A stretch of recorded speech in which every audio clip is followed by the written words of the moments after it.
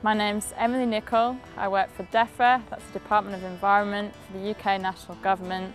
My job title is Senior Scientific Advisor, which means I provide scientific evidence for policy in the area of air quality.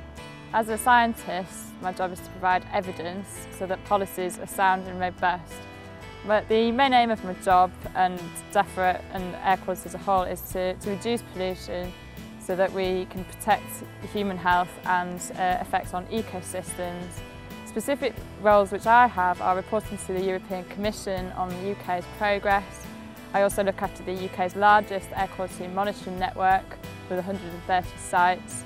And I have a responsibility for maintaining the evidence base. This is all the data about the pollutant concentrations all around the country. So when I graduated, I was offered a job as an environmental consultant doing air quality. This was at Faber Bourne, and I stayed there for 4 years, learning all how to be an air quality consultant. So that was technical knowledge, but also project management and business skills too. I then decided to take a 6-month secondment to the Carbon Trust, where I really enjoyed working for a not-for-profit organisation. Here I learnt about other things like carbon management and low-carbon technologies. It was at that point I decided I wanted to switch sectors and move from the private to the public sector, but go back to air quality. And at that point I saw a job advertised at Defra, so I applied for that and got taken on as an air quality scientist.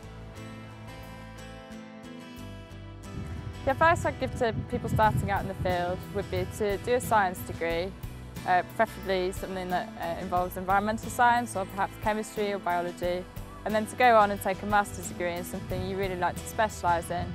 From there, when you start to look for your first job, pay attention to your CV, make it really specific for the job you're going for, but also don't rely on recruitment agents because many employees will not pay recruitment agencies to get graduates in when they're overrun with applications as it is. So find out who you want to work for, find out the exact person that would be responsible for that position and target them.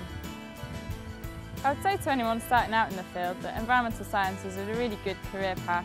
You can get employed straight from university, you can get training on the job, there are lots of external training opportunities as well, and you can grow through your career. You can decide whether you want to work in the private sector, the public sector, you could even stay in research.